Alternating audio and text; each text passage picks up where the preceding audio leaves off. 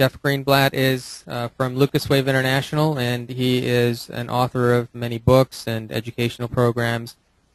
He's a lecturer. He's been interviewed on a lot of radio shows, also a regular columnist, a weekly columnist for Futures Magazine. I don't know if any of you have read his articles on there, but he's got a lot of great content. So if you go to futuresmag.com, you can search for him and read some of his past article postings that he's written as well. So he's very highly respected, even and one of the things that I like about Jeff is his approach to presentation. I know a lot of this material, such as Gann and Elliott Wave and Fibonacci and Lucas, is a little bit out on the fringe for more conservative approaches to trading, and for many people it can seem a little bit out there and hard to implement. And what I love about Jeff's approach is it's very practical and it's very pragmatic and down to earth, and he's got some really great research behind his approach to trading. So I know he's spent a lot of time on this presentation today, so I'm personally looking forward to hearing what he's got to present for us as well. Well, thank you. Were you talking about me?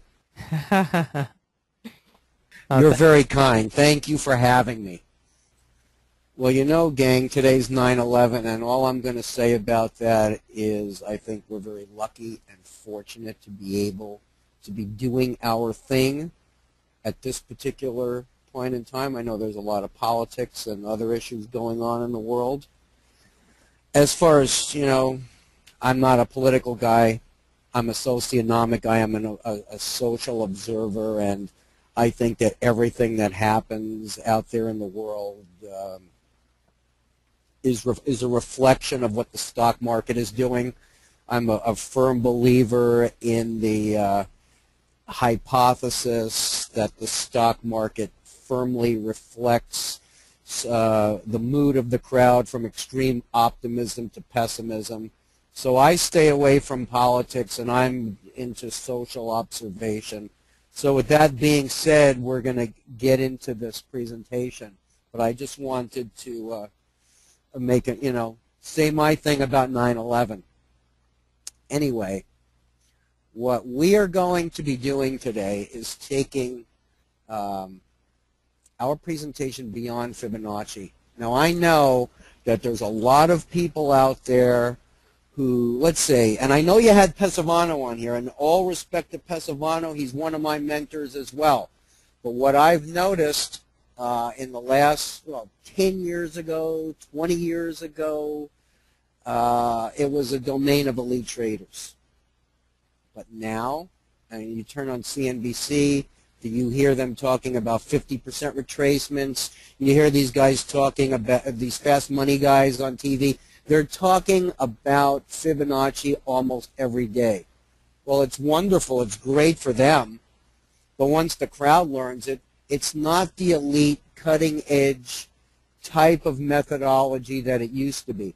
I can't explain it, but once the crowd knows too much about it, it doesn't work the way it used to work. So what Matthew was telling you, yeah, I am a little bit out on the fringes, but the bottom line for me is that I always like to stay 2 or 3 steps ahead of the crowd, and by the time the crowd figures out what we're doing here, we will be on, and that will probably take 5 or 10 years anyway, but by the time they do it, we'll be on to something else. We're always going to be ahead of the crowd. We're always going to be dealing with a significant edge in financial markets, and what you're going to get today is where other Fibonacci seminars are, that's the end all, the end game. This is our foundation because we have different creative uses for Fibonacci numbers as well as geometric numbers, and in our time today, we're going to give you enough information in 2 hours that you can start to make use of some of this stuff. So basically what we're going to do is talk about cycles and symmetry. We're talking about Fibonacci numbers, Lucas numbers, geometric and Gann, price and time squaring, percentage change readings. It's interesting how important percentage change readings is, but over 90% of the trading community doesn't even realize or understand or whatever the significance would be. They just don't do it. From there, we're going to also get into median lines, pitchforks. I don't know how many of you understand pitchfork methodology, but Andrews was a guy who supposedly took $50 million out of the market in his career using pitchforks, and when I heard that, it got my attention. And I'm a big proponent of that simply because, number one, it's a universal methodology, and number two, it's very visually pleasing and allows you, the trader, to have a much better understanding of that pattern that's sitting on your screen. We're going to talk about range squaring the time, which is one of Gann methodologies. We're going to introduce some of the square of 9. This is not a square of 9 webinar, but I want you guys to have an awareness that some of what I'm doing is based on that, and we're going to talk about how to profit from all of this. So, I think it was Malkiel about 30, 40 years ago that wrote a book called The Random Walk Down Wall Street. And as a market timer, we've declared war on random walkers. Because I can't tell you how many times I've heard from the Wall Street crowd that you can time markets and it's impossible to time markets and you need to be invested. And I know here we're basically preaching to the choir, but even in the technical community, I think that market timing and understanding the importance of the time dimension is a missing factor to a lot of people, because turns can be anticipated in advance, and there's a misunderstanding of that, because once in my progression, and I know some of you it might be new to you, once you get this new toy that you understand that there's symmetries in the marketplace, then you think, wow, the market's it's gonna hit 34 bars, it's gonna hit 55 bars, it's gonna hit 161 bars. I better go, if it's a rally, I should go short.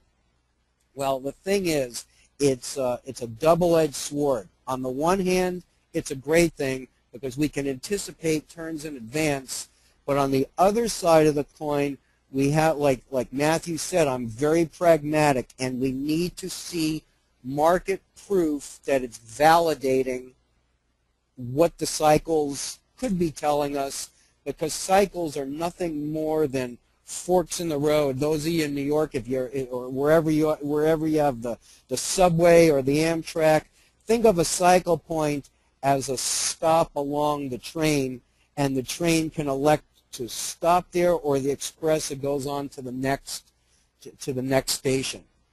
And what this does is eliminates the need for lagging indicators.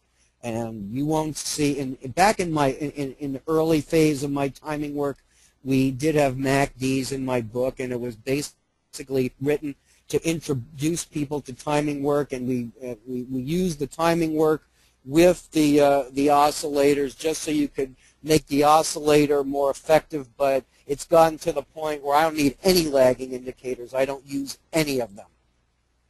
And in my work, the 262-week pivot at the bull top was anticipated 6 months in advance as the most important. I started writing about it in April 2007, that I saw that there was a very important pivot that was coming up. And if anything, months in advance, you can never tell if a cycle is going to invert or not. All I told people at that time was that there was a very important pivot coming, probably the most important pivot of the decade, and, well, I was wrong. It turned out to be the most important pivot of our lifetime. And what you're looking at is the bull market from this decade. And anybody who had read my book, I mean, it doesn't take a rocket scientist to figure this stuff out. And maybe I did get a little bit lucky with this. But the bottom line is, from October 2002 bottom till October 11th, 2007, it turned into 262 weeks. And that was the top, the end, and we've been in the bear market ever since. So when we're looking at common Fibonacci formations, you just had Pesavano. I'm sure you guys are familiar with this. This is your very common ABC. Now what you're looking at is the final leg up to retest the high from August to October 2007 in the Russell 2000. Very ordinary, very common. A is 60% of the whole move from the low compared to the C wave. Okay? But what I do is look below the surface. This is the exact same sequence. I'm looking for the uncommon relationships under the radar. And what we have here in terms of calendar days is the Russell top was on July 13th. The market top was on October 11th. You had 90 calendar days.